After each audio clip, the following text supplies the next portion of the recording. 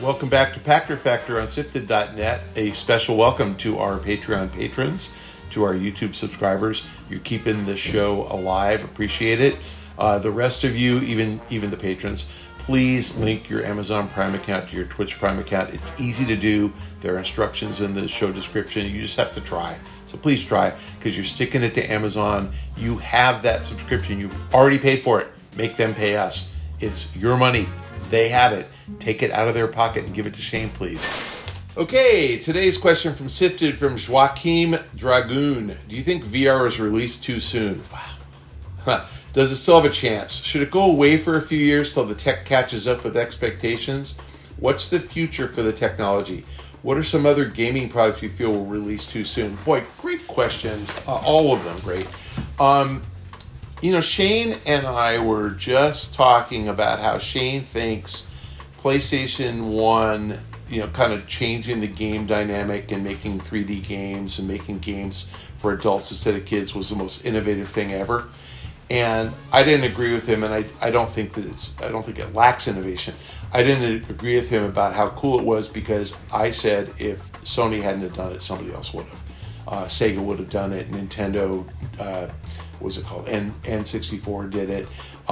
It would have been fast followed by somebody else, and it's because the tech allowed it to happen. Sony did a great job of execution, and they took the tech and really exploited it well. And if you remember the old PS1, then PS2, then PS3, we showed the rubber ducky dropping on the water, and the water would be rippling, and you'd just be going ooh and ah. And then PS2, it was like better ripples, and PS3, it was like 1,000 ducks dropping, and they're all moving independently. That's the tech. And so the VR tech arrived. And whether it's Meta or Sony or Google, whatever it's called, the tech's there. And so is it too early? It is, because it's not widely adopted. But, I think the answer to your question is, what other gaming products were released too soon? All of the early gaming consoles, the Atari 2600, which was really fun. But how many units did it sell? A couple million, right? Even like the NES might have been too soon, but you know what? They did it because the tech allowed it. And those games were pixelated, but we played them because they were cool, right? So, Atari did it because they had Pong in the arcade, and they had them in coffee tables in bars. And they were able to put Pong in an arcade machine, and Pong on Asteroids, an arcade machine, and then put that on a 2600. So all gaming products were too soon, because they did them when they could. Like, what was that stupid Microsoft Kinect? Was it cool? Yes, but it was a solution in search of a problem. It was really cool, but we just didn't need it. But what did it have in it? Facial recognition? Guess what? My phone has that now. It's kind of cool, but they were doing things and trying to put them in a gaming application before it's ready. So the answer is yes, absolutely VR is too soon.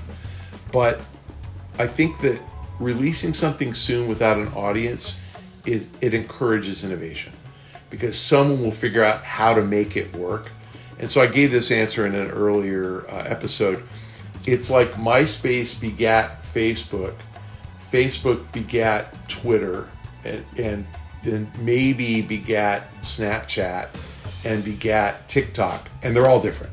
Instagram and Facebook are very similar, but they're all different. And all this is someone going, oh, this social media thing is cool, and people want to associate with one another.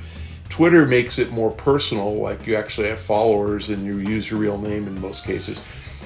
TikTok makes it where you post and it's fun, and you go down the TikTok rabbit hole and you never get out of it. Snapchat is a text messaging system with photos, which is really cool. But it takes innovation to iterate those things. VR is going to be like that. Somebody's going to iterate. It's going to get great. I don't know who's going to do it, because it isn't me. And again, I talked about this in an earlier episode. Someone's going to figure all this stuff out. Game Pass, console gaming, streaming services, streaming anything. And it ain't us. They might be 10 years old now, and it might take 20 years before they figure it out. But it's going to happen. So I don't know the answer, but gaming products released too soon. The Wii U, Kinect, PSP, anything that's not around anymore was released too soon. Yeah, I think that the Apple Vision Pro is a better solution because you can see through it, and so you don't get disoriented the same way. It's different. And I think Apple is iterating, experimenting, and it's obviously $3,500 or whatever.